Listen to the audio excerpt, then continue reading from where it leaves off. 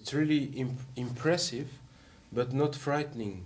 I mean, it has so many possibilities that you want to check out the parameters, and it looks so user-friendly because all the main parameters are with direct access, and you understand immediately which button to touch, so you really want to go into it as soon as possible.